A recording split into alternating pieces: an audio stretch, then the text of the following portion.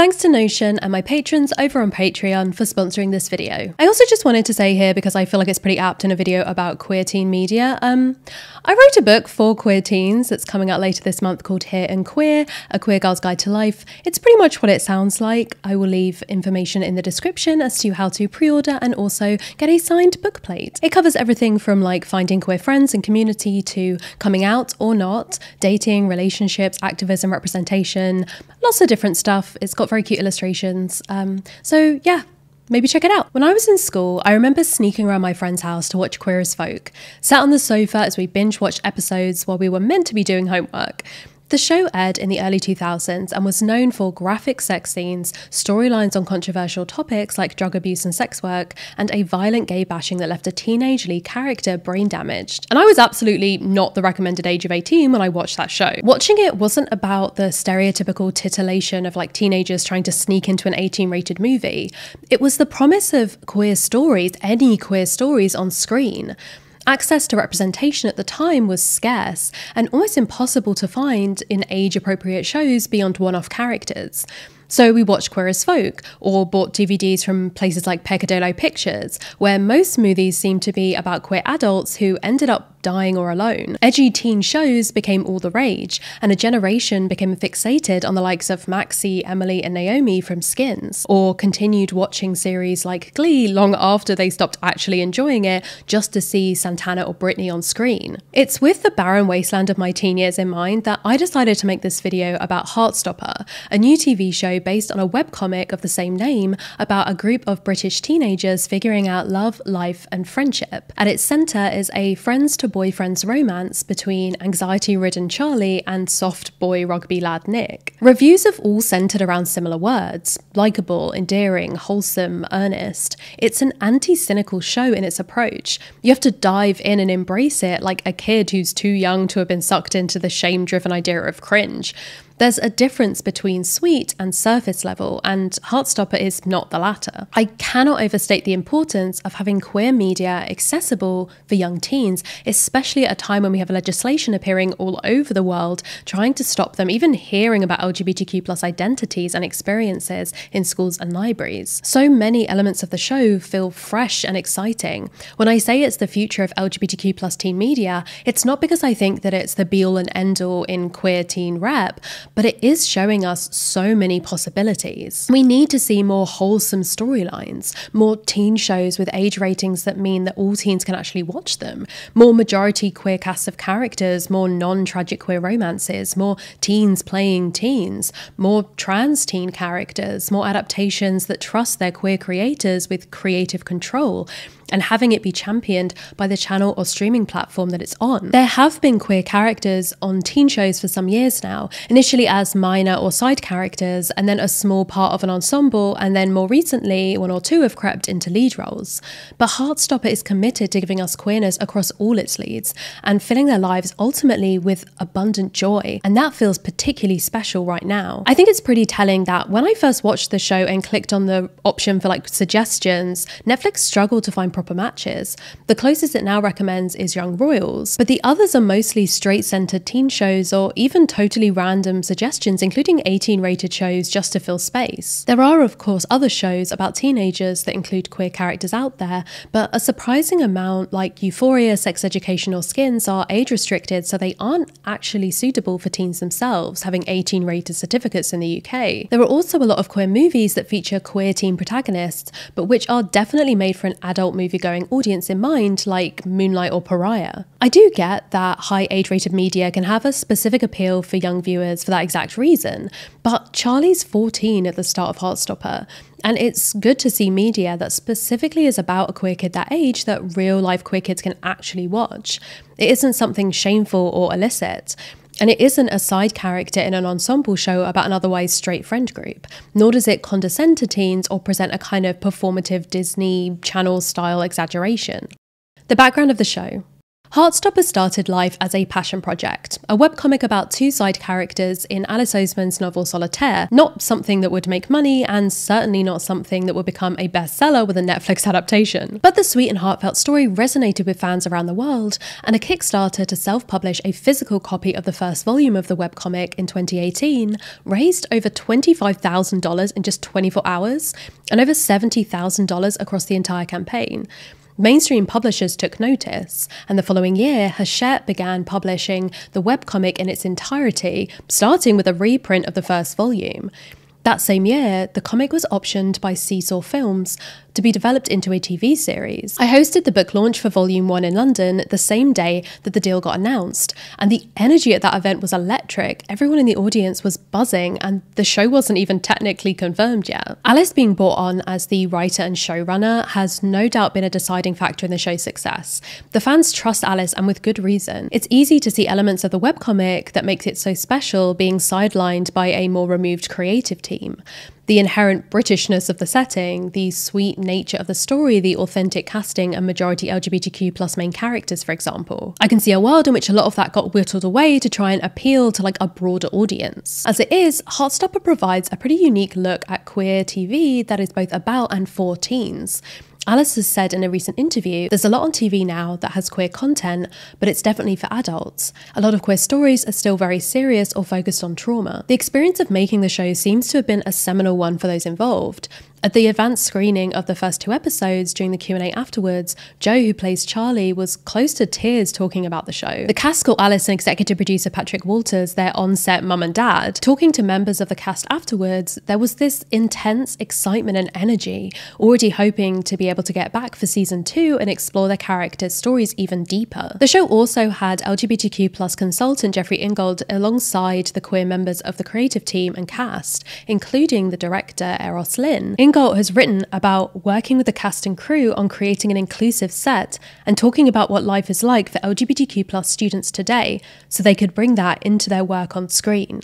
If you forget to do your maths homework until the last minute like Nick, or want to make a watch list so you never run out of ideas for films for movie night like Tao, then you might be in need of today's sponsor, Notion, a sponsor that I contacted to ask to sponsor me because I use it every single day. It's a website and app that you can use to plan, organize, and collaborate on basically anything you want in your life. It's super flexible, so you can use it like a word processor, a to-do list tracker, a project manager, a mood board, either as your own private organizational world or with a whole team, because everything can be connected and shared. My little ADHD brain has struggled for a long time with forgetting a task existed unless it was right in front of me. I'd start bullet journals and abandon them within a week. I would take notes on one notepad and then put it down somewhere random and then find it months later. It's hard to stay organised when the info you need might be on a loose slip of paper or this random sticky note that your kittens managed to get hold of and chew up. Look, there's a reason I reached out to Notion about a sponsorship. I'd already been using it and loving how much it helped me and wanted to share that with all of you. Notion's essentially great for keeping all those random notes and to-do lists in one place, with all the projects and pages visible at once and some extra functions added for good measure. I've been working with my lovely virtual assistant Julia to help organise my work schedule and deadlines, and the databases in Notion let us put all of my tasks and meetings into a list, but that list can also be used as a calendar, as a monthly to-do list, as a project task priority board, and they're all linked. So if I have to change a deadline on something, I can do it on one page and it automatically changes it everywhere else as well. I used to have dozens of fan fiction tabs open at any one time, not to call myself out that I wanted to read. That's a Notion page now. I would add recipes to a bookmark folder that I literally never looked at. That's a cute Notion gallery now. I'd have all travel or event information scattered through different email apps. That's, you'd guessed it, a Notion page now. If you want to give Notion a try, you can sign up using the link in the description. It is totally free. And then please send me screen grabs of your Notion setup, because honestly, being nosy about other people's setups is very much a new hobby of mine at this point. The queer coming of age story. The traditional Bildungsroman genre, following the coming of age of a lead character, has been a focus of literary analysis for centuries, and part of this criticism has focused on the specific straight white male perspective, which dictated which milestones should be present in such a transformation from child to adult. Queer coming of age stories are having to build their own set of rites of passage, not necessarily the same as these traditional ones, in more modern takes on the genre. Coming out, finding your community, experimenting with your self-expression are all pieces that might make up a queer Bildungsroman. But in acknowledging that there are a variety of experiences across all teens, we also have to acknowledge that there is a variety even within the queer community, and that's something that Heartstopper gives us at its core. We have Charlie, Nick, Darcy, Tara, and Elle all confirmed as being part of the LGBTQ+ community by the end of season 1, with Alice hinting at a possible Arrow A storyline for Isaac next season. By giving us this spread of queerness, we are allowed to focus on different experiences and views of coming out and being comfortable with your identity. In a rare departure from the source material, the TV show strays from the tighter focus on Nick and Charlie that the webcomic gives us to dive deeper into scenes in the girls' school, as well as moments between other characters with neither Nick or Charlie present. In doing so, we get a real ensemble feel, fleshing out the central romance while giving space for the unique experiences of all of the leads. A tall order in just 8 30-minute episodes, but somehow it works. This allows the show to give us Charlie, Elle, and Darcy, 3 characters who have already been on their journeys of identity and discovery and are out publicly, while also showing like Nick, Ben, and Tara who aren't out and are at various stages of figuring out how they fit into the LGBTQ+ community, if at all. We can have a queer villain and it isn't the only representation that we get. The fact that Ben has a girlfriend doesn't become a suggestion that, you know, bi people are inherently unfaithful or secretly actually gay or straight, because we also see Nick as a canonical bi character who is none of those things. And Nick is allowed to be on a full journey from seemingly totally unquestioning at the start to yelling about his boyfriend in the final episode. He spends a lot of the show confused and stressed and searching for answers to these questions that Charlie is sparking. It shows that, in fact, not knowing can be just as difficult as knowing your sexuality as a teenager, that the internal struggle is just as valid as the external ones. By episode 3, Nick clearly knows that he likes Charlie, but that's about as far as he's gotten. When Charlie asks him, "Would you kiss someone who wasn't a girl?" he says, "I don't know." But when he asks, "Would you kiss me?" his answer is yes. The stereotypical idea of like fancy boys and girls in a hypothetical way, realize your sexuality, come out, have a relationship in that order is not the only valid path. Just because you don't have a word to describe the whole of your capacity for attraction doesn't mean what you feel for an individual can't be real and important. Nick saying, "I've been so confused, I think I just need time to figure this out," doesn't end with his running off and ignoring Charlie. Instead, hugging him and letting himself be emotionally vulnerable, because their relationship is built on the kind of friendship that makes Charlie the perfect person to go to for comfort or to talk things through. Right after, Nick asks Charlie if he's okay with him not being out at school and keeping their relationship a secret there, and Charlie agrees. But in an important change to Ben's forced secrecy, Nick not only lets Charlie kiss him outside his house where no one from school will know, but leaves the interaction smiling to himself. And when they see each other again at school, they are essentially still making moon eyes at each other, with Charlie walking into the classroom already grinning because he knows this won't be like it was with Ben, with Nick ignoring or insulting him. One review of the show that I read from Jack King over at GQ was critical of the show having coming out stories in it at all, saying, "It's prudent moving forwards to consider how else we can imagine queer lives and experiences on screen, to think about the myriad queer stories that have nothing to do with coming out, a process increasingly considered outdated, especially as sexual categories continue to dissolve." But I have to disagree. I think that the call from adults to stop coming out stories is a song I've been hearing for years, but still queer youth continue to crave and celebrate these stories when they're given them. We have 2 LGBTQ+ characters coming out in the first season of this show, but we also have at least 4 who are already out and have their own stories outside of that. It doesn't have to be a one or the other proposition, either across the industry or within a single piece of media. Coming out changes and evolves as an experience. The methods that young and older people are using now to come out to their families, friends, and peers are different to those that even existed when I was a teenager. The idea that sexual categories are dissolving and removing the need to come out feels like a disservice to those who find community and confidence within a certain identity and word to define themselves. There is a huge power in being able to say, I am a lesbian, as much as there is in being able to say, I don't want to define myself or label my sexuality. When Nick confesses in a kind of roundabout way that he feels like his real personality has been buried inside of him, we can see coming out as more than just discovering your sexuality, but also figuring out all the ways that you've been pretending and performing for others. It's an internal process as much as an external verbalization. And sometimes the internal process is even more difficult than the public coming out element, which we see in the show with Nick's own confusion compared to Charlie's simple, well, it's always been boys. And then once you're ready to come out to one person, it doesn't mean that you'll be, ready to come out to everyone. It's not like Nick figures out he likes Charlie and then boom, done, that's who he is, ready to come out. He comes out to certain individuals, one little step at a time, in different ways to match his own comfort levels. Even with the characters who are already out, we see then messy complexities. Darcy having been out for years and being super confident, joking about coming to the rugby match to meet the other local gays, in comparison to Charlie's insecurities and anxieties stemming from his own forced outing. Even though they are in a supportive relationship, Tara still feels that she knows nothing in comparison to Darcy, telling her, I just want to live my life. They have different relationships to their own identity and what it means to them. The show gives us representation of individual queer identities without relying on cliches. In fact, they often specifically avoid them. Trans viewers seem to have overwhelmingly praised the way that Elle's storyline balances the line between not erasing or hiding her experience as a trans girl, but not having it be the entire focus of the story either.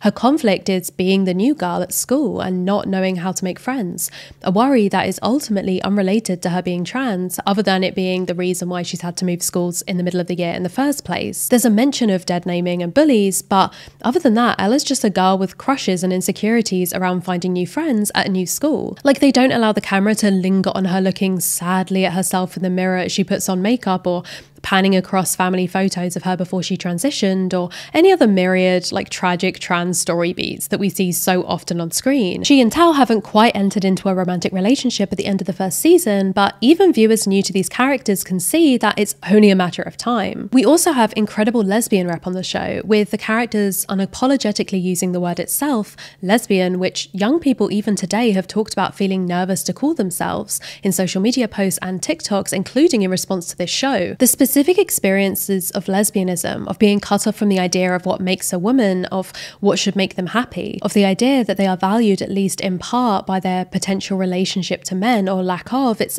a difficult thing for some people to come to terms with even within themselves. And then there's other people's responses. As someone who went to an all-girls school, the specific type of bullying that Tara and Darcy endure hit pretty close to home. This relentless and unchecked verbal and emotional harassment, that feeling of ostracization that comes from being the source of whispers and stares. It's seemingly more subtle and low level compared to the brawls and posturing of the boys' school, but it's just as impactful in its insidious nature.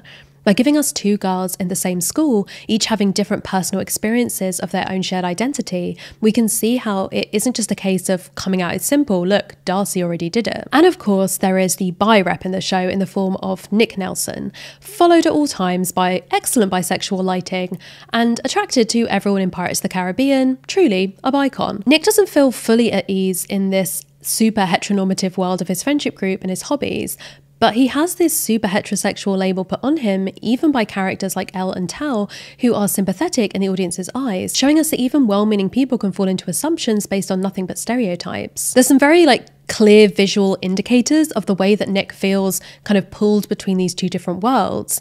At the rugby match, he literally is in the middle of the screen and there's two groups either side of him when he's trying to figure out who he is and where he belongs. Nick Googling, am I gay, and taking a quiz on it is peak, oh no, what is going on with me behavior. A lot of people have interpreted him crying when he sees the result of the quiz as him realizing that he isn't straight.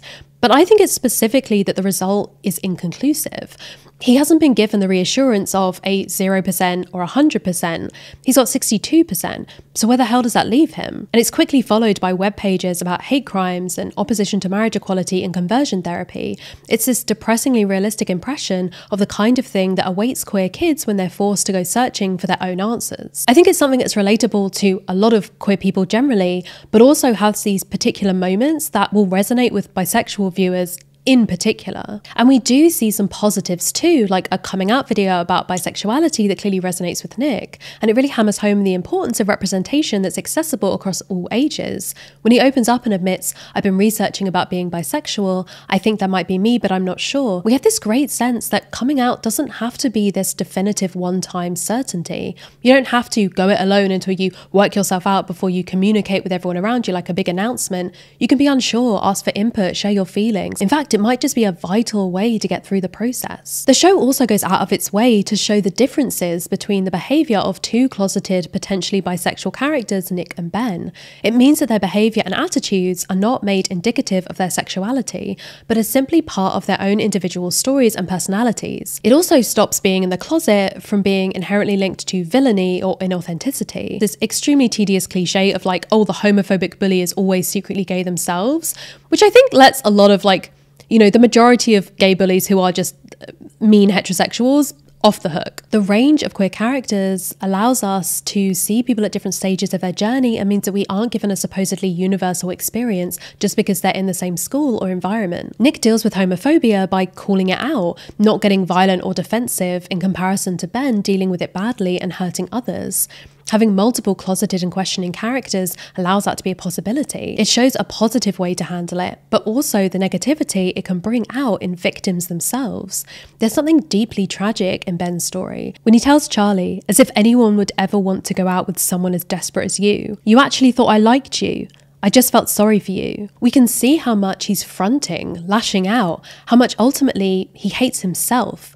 When Charlie confronts him in a blink and you'll miss it moment, you can see that Ben actually starts to cry. It doesn't excuse his actions, but it does go some way to explaining the toxic behaviours and why they're flaring up again and again for him. And it shows us that building a more accepting world won't just help the characters like Charlie, but also potentially stop this kind of toxicity in characters like Ben as well. When Nick tells Charlie, "Let's keep this a secret in school," it could easily have been portrayed as a character flaw. Oh, okay, so this is his moment where he becomes just like Ben, but where Ben didn't even want to acknowledge he knew Charlie at school, Nick is happy to essentially stay the same around him in front of others, just as friendly and affectionate. Just because someone isn't ready to come out doesn't automatically mean that they're a bad person at all. But we also see what homophobia and fear and peer pressure can do to even the nicest of people. Nick is so scared and pressured that he ends up agreeing to a date with Imogen, knowing that he doesn't actually like her.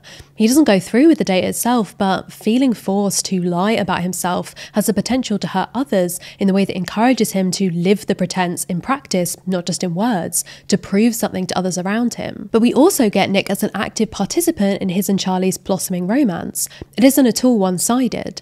It's Nick that suggests that they share a milkshake in front of the others and that they should come out to Elle.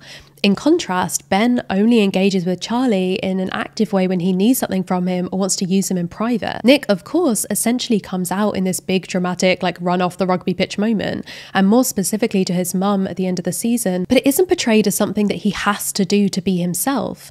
It isn't a moral imperative, it's just something that will make him personally more happy at that particular moment.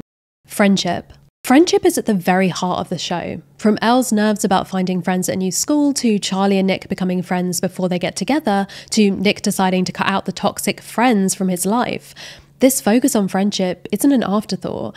Alice themselves saying, "I think it's really important to stress the importance of friendships in teen stories because in reality, they don't usually meet the love of their life in their teens. And the most important relationships in the lives of teens are friendships." Heartstopper doesn't just tell us these characters are friends. It shows us in the fast-moving group chats, the lunchtime rituals, the gentle British teasing, and in the negatives too, in the pressure that Nick feels to conform to a group even if he thinks they're in the wrong, in the jealousy of Tal so clearly underscored by genuine care and worry for a friend that he saw bullied last year by the same type of boy who is now apparently disrupting their group dynamic. At the heart of it, a lot of these worries of Elle, Nick, Tao stem from the fear of being alone. So it's particularly exciting to see the idea of queer friendships as being front and centre. Tara comes out to Nick at the party feeling like she can trust him, and he ends up doing the same for her. When Nick sees Tara and Darcy publicly and unashamed for the first time, his smile is like radiant. He is so happy for their joy together. It isn't tinged with a destructive jealousy of a closeted character wishing that they could be out, so they insult or demean those that are. We see Elle befriending the school lesbians, and I know a lot of young people particularly appreciate this dynamic, with the co-opting of lesbian issues by transphobes in the UK in recent years especially. We see allyship within the community as well as outside of it, with characters supporting each other against different identities and experiences. It also leaves Tao as the only sort of token cis-straight friend of the main group, and having him fit into this friendship group with zero drama or complications due to his sexuality is so refreshing. And honestly, it's not unrealistic, especially the self-aware way he talks about himself as being like the token of the group. His allyship is a vital component of the spectrum of cis and straight side characters' reactions to queerness, from Harry's laddish homophobia to Imogen's somewhat ignorant eagerness. Queer kids and their friends also need to see that they're not alone in their peer groups, that their communities and support networks can also include those who aren't LGBTQ+ themselves. His budding relationship with trans girl Elle as a straight boy without any kind of sexuality crisis is a brilliant, subtle way of portraying Elle as just as much of a girl as Tara and Darcy, especially as Tao has known Elle since before she transitioned. She's desirable without being fetishized, and the worries about them getting together are tied to the classic ideas of like not wanting to change or risk a strong friendship rather than her being trans. Romance. Queerness has long been overtly sexualized, from the equation of like lesbian with a porn category to the idea that openly gay teachers are dangerous in schools. Giving young people a view of queer romance and tenderness outside of that sexualization is so important. There's nothing more or less scandalous or inappropriate about queer teens being interested in sex than straight teens being the same, but there's also nothing wrong with giving them access to the romantic ideas from love stories that they've been missing either. And I think that in doing work to destigmatize queer sex, we shouldn't leave the romance element behind. The show is full of these relatable moments of like feeling the electric rush of hoping to hold hands, or lying beside your crush on a snowy day, or wanting to throw your phone across the room because you sent them a message and they haven't replied yet and you're like, did I say the wrong thing? They use the original Heartstopper illustrations to help with that, to give a visual to the internal feeling of hope and yearning and butterflies. We get the classic kiss in the rain, the cute nicknames, the holding each other's hand for comfort while watching a scary movie. These kind of classic romantic movie tropes, mostly reserved for straight characters in the past. And more than that, Nick and Charlie have a genuinely healthy and communicative relationship. They're always checking in with each other and telling the other how they're feeling. Charlie wants to make sure that Nick isn't feeling pressured to come out, and Nick apologizes for any negative feelings that Charlie might have from keeping the distance between them and not being ready for a public relationship. The very fact that Nick is even aware of what Charlie might be feeling in comparison to his previous relationship with Ben is part of why not being out in their relationship is initially just not a big deal for Charlie, because he knows that this is different, and especially because we know that he himself was not ready to come out when he was outed. But we also have the idea that sometimes you can like or even love each other, but circumstances still make that difficult. Charlie might be okay with Nick not being out and understand why, but he's still allowed to want the freedom to be open with Nick, and that's neither of their faults. Alice has said in a recent interview, "I wanted Charlie to just be supportive the whole time. There's no drama at all around Nick not being able to figure out what his sexuality is. Charlie's very happy to just let him have the time and space to figure out who he is, and that's really important." We also have the adorable existing relationship between girlfriends Tara and Darcy, and how they exemplify a kind of opposites attract energy, but always are there for each other. They're allowed to be physically affectionate without being sexualized, plus the blossoming romance between Elle and Tao making a great remedy to the cliches of like insta-love, or straight characters who hate each other until they're suddenly in love, because they're like amazing friends first. It gives us these three couples who are just as much friends as they are romantic partners. And that feels like a really kind of fun and healthy model to be giving to young people. Teens played by teens. There's something that feels weirdly refreshing about the ages of the lead actors in this show. They're all a lot closer to the ages of their characters than we're used to seeing, with so many teen characters on TV being played by older actors in their 20s. Literally, the actors Joe and Kit, who play Nick and Charlie, told us at the advanced screening that they're about to do their A-levels, which is so wild. I think it means that the giddy crushes and frustrated outbursts of these characters feel more organic, because like, yeah, that's what teenagers are like. The show's full of relatable British teen experiences, experiences, especially for queer teens. Charlie's gay panic phone background, the idea of like Nando's and cinema being the obvious ultimate date choice, Darcy saying any minor inconvenience is homophobia, the awkward way that Charlie tells Nick, like, you don't have to come, you probably have way more interesting things to do, before even letting Nick reply. Even their inability to see their parents, seeing through all their bullshit, like Nick's mum saying things like, Charlie's a really special friend, isn't he? Like, that's a hint, Nicholas, that you are not picking up on. The actors Yaz and Will, who play Elle and Tao, specifically commented in the screening Q&A how incredible it was to see the specific breakdown of their character in the casting call, something that they hadn't really seen before. Like East Asian teenager, trans girl of colour, these breakdowns are specified, and like requirements are still really rare in the industry. I read a review the other day from Metro reviewer Rebecca Nicholson that I think kind of misses this appeal of the series. She says, I'm not quite sure who the target audience is. It certainly feels aimed at a young crowd, and if teenagers are watching Euphoria now, then this feels more like a throwback to Biker Grove / Grange Hill days. There are double dates with milkshakes and lots of meaningful hugs. The idea being that shows like Euphoria being made has fundamentally either revealed or changed teenagers to require a show about their lives to be gritty and sexual and full of suffering, but I don't think that's the case at all. Viewers of any age, but especially queer viewers, are totally valid in wanting wholesome and sweet stories, or a mix of styles and tones to reflect their experiences across different shows. And this kind of innocent sweetness is exactly the appeal for a lot of Heartstopper viewers. Avoiding trauma and rejection storylines. Heartstopper avoids some of the most common traumatic queer tropes out there. There's no gay bashing, no bury your gays trope, no family rejection. I think there's a balance to be struck across the film and TV industry, knowing that there are kids who do go through these things, but on balance, the non-tragic portrayals are still much more rare. So giving us a show that avoids the worst of it, but is still sensitive in the portrayal of struggles that it does depict, feels like a much needed addition to the queer representation landscape. For example, we get to see a cast of universally supportive adults in the show. Of course, we have Nick's Oscar-winning mother dropping these sweet little hints like, oh, you seem more yourself around him, he's very different to your other friends, giving Nick the space to come to her if he wants to say anything. There's also Charlie's dad wanting to protect him from bullies, and Tao's mum totally unfazed by Elle's transition, embarrassing Tao by telling him to like keep the door open, just as she would if he brought home any girl he might fancy. There's also Mr. Ajayi, the art teacher, with his like little pride badge at work and being a safe person for Charlie to open up to about bullying and boy troubles. For those who love him as much as I do, you'll be pleased to know that he has a love interest in the books, who hopefully will be making an appearance in season 2. There's something really special about this kind of adult safety net around the gentle turmoil of these young people's lives. They have support waiting in the wings in a way that tells viewers, hey, like, don't worry, this is going to be okay in the end. They have places they can go to feel safe. Those with real adult power over them, their guardians and teachers, are not going to abuse that power. Heartstopper doesn't shy away from difficult topics and tough teenage experiences. The webcomic and Nick and Charlie novellas include things like parties, drinking and sex, but always in an age-appropriate way. In the show, for example, we do see the forced kiss between Charlie and Ben on screen, but it isn't gratuitous and is treated with seriousness in the moment and afterwards that it deserves. It's emphasized that Nick is able to be there as a friend, not just as like a gallant defender of Charlie's honor or a jealous boyfriend, with the way that they discuss how Charlie is feeling about it afterwards. We start the story at the end of the Ben and Charlie relationship. It's not something that's like dragged out torturously through the entire show. Mental health issues are a huge part of Charlie's storyline through the webcomic, as well as the novel where his character originally appeared, Solitaire, told from his sister Tori's point of view.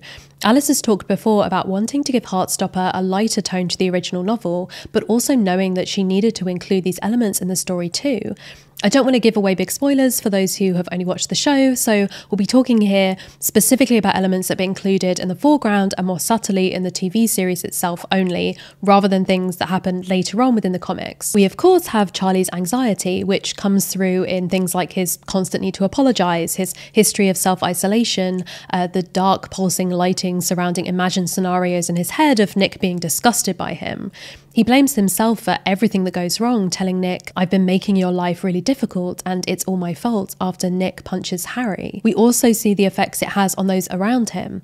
Tal's overprotectiveness, his father's strained worry, and of course we have the scene between him and Tori towards the end of season 1. "Maybe I do just ruin people's lives," he tells her. "Maybe it would be better if I didn't exist." This anxiety also manifests in Charlie's relationship with food. Although it hasn't been mentioned outright, we see hints across the show. Charlie brushes off the offer of popcorn from Nick when he's confronted with the stress of being around both Ben and Harry at the cinema.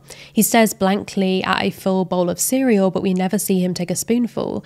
He tells Tori he isn't hungry after breaking down in front of her. He goes to eat in the classroom at lunch, but closes his lunchbox back up before he can take a bite. Heartstopper is setting up for season 2 and beyond a depiction of mental health issues in much the same way it does to the graphic novel. Something serious but not sensationalized. We know we won't be getting any graphic 13 Reasons Why style scenes, and that the focus is on healthy recovery and realistic setbacks rather than melodrama. Because the sad reality is that mental health and eating disorders are issues that disproportionately affect the queer community, including gay teens like Charlie in real life. A lot of people love Heartstopper for its wholesome qualities, but I think season 2 will bring us an interesting balance between misery porn and bubblegum fluff to show the possibilities of happy endings even when dealing with real life problems. And these real life problems also include both homophobia and transphobia in the show, indicative sadly of the British high school setting.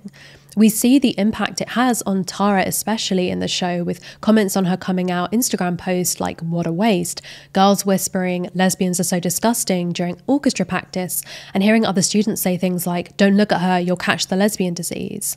These are all pretty much verbatim things that I heard when I was a teenager and afterwards too. Even well-meaning comments like the girl who says, "I never would have guessed you were gay, but you're really brave," reflect the ignorance and prejudice against lesbians and our experiences. The statistics on homophobic bullying in UK schools are stark, but they're slowly getting better. In 2007, 65% of LGBT students reported experiencing bullying because of their sexuality, which was down to 55% in 2012 and 45% in the most recent studies. This, however, did include those still in the closet when no one knew their sexuality, and another study also found that just 27% of secondary school students believe it would be safe to come out in their schools. Research in 2019 found that anti-LGBTQ+ bullying was the most common kind of bullying found in schools, and that 3/4 of teachers had witnessed it. We see in the show the downtrodden attitude of characters like Charlie, outed the previous school year and resigned to his treatment. "I'm honestly used to it by now," he says. It takes Nick to come into the situation from the outside to give him some perspective.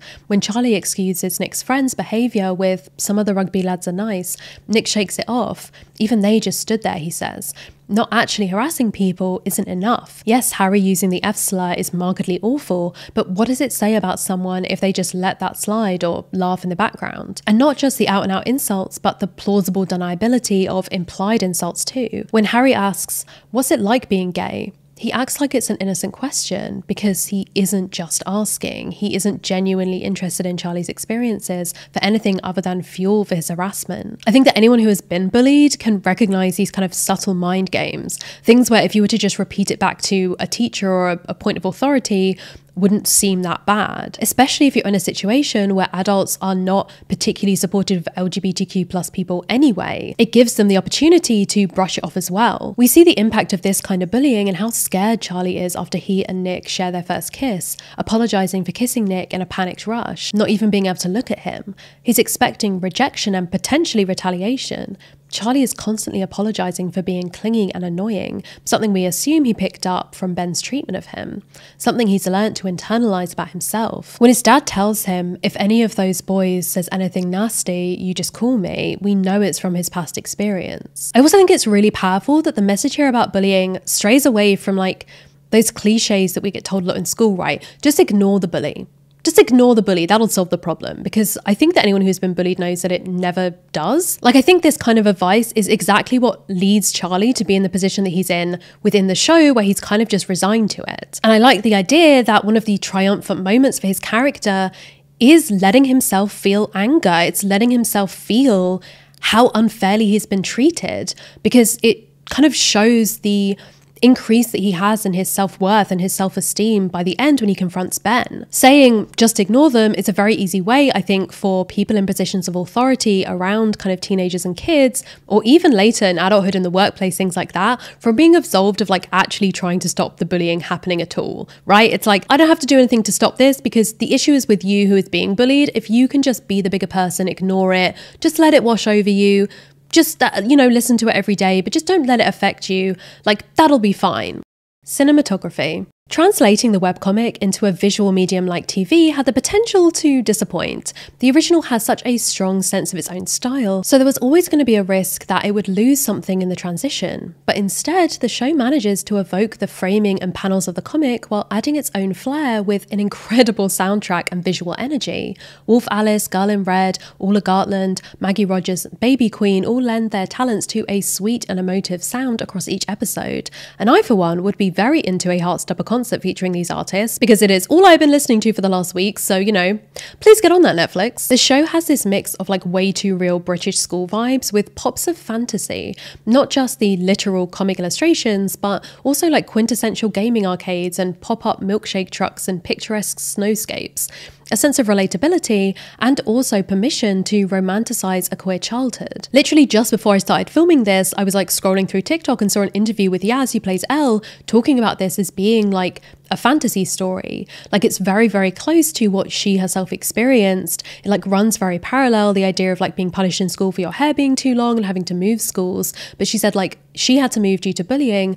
Elle got to move just because she's a girl, so she didn't belong in a boys' school. Like, it was something that was a positive part of her transition in a lot of ways. The visual language of the comics appears in the white borders separating scenes, the murals designed by Alice in the background, the framing of shots matching exactly to the corresponding original scenes. Images of nature are all across the show: blossoming flowers, electric lightning sparks, beautiful coloured leaves of change. I know it's the English student in me, but there's something that feels very validating about natural imagery being used to surround a relationship that so many of us will have heard being called unnatural in our lives. And the show also adds colour and lighting in a beautiful way, giving us, bisexual flag colours washing over Nick in multiple scenes and flashes of rainbow behind Tara and Darcy's first public kiss. It's not subtle, but also there's a joy in it being so proudly displayed in such an unambiguous way.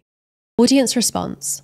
The show has been incredibly popular. Every other TikTok I see is people talking about it, or having gender envy over Kit Connor, or relating hard to Isaac's bookworm vibes.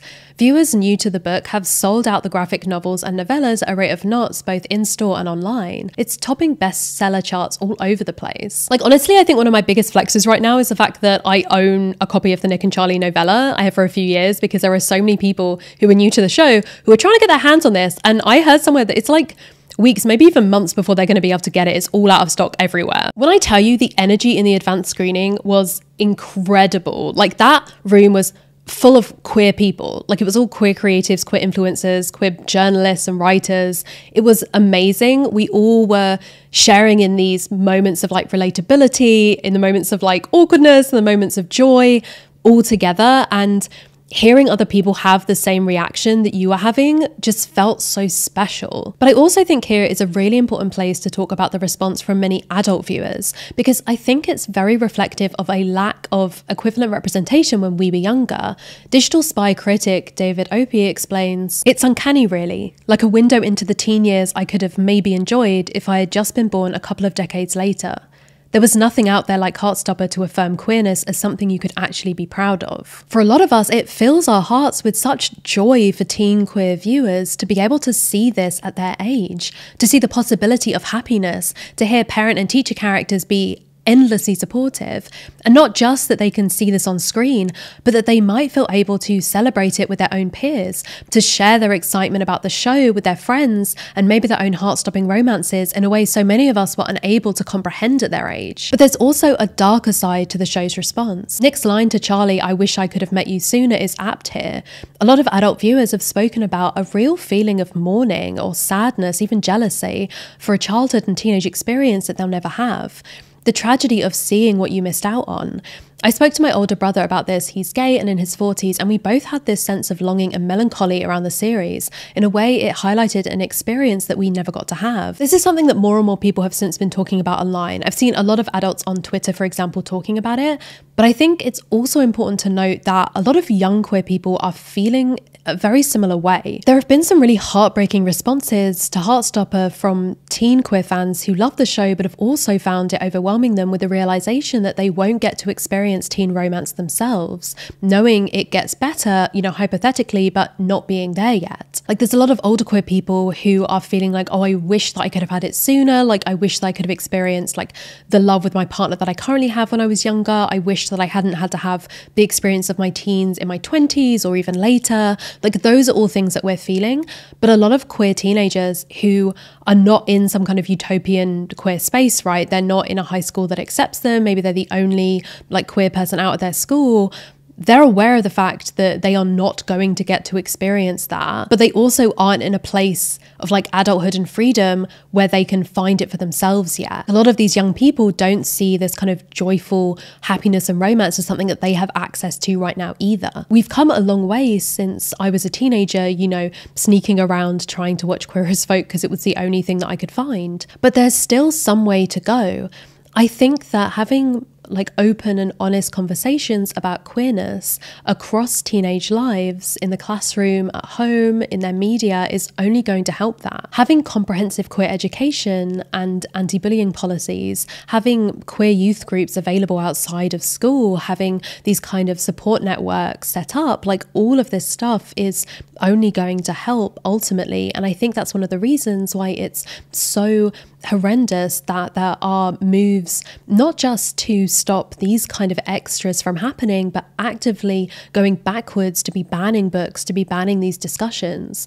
In the end, it's not going to help anyone. In fact, it's going to do a huge amount of damage. As of me recording this, we don't have a season 2 confirmation from Netflix yet, but the viewing figures pretty much guarantee that one will happen. But more than that, they should guarantee shows outside of this one specific special series get commissioned, greenlit and adapted. Ones that give us this wholesome, sweet, happy ending for other queer kids on screen. Ones that explore other identities and experiences. Ones which cross into different genres, but that have at their heart this feeling of being seen and understood and celebrated that so many young people are finding so joyous about Heartstopper. Thank you so much for watching. If you have any thoughts on the show or the topics that I've covered in this video, then please leave them in the comments. Thank you again to Notion for sponsoring this video. I will leave the link to sign up in the description, along with the link to my book and my Patreon if you would like to help support my work, and also my social media, so you can find me all over the internet. And until I see you next time, bye.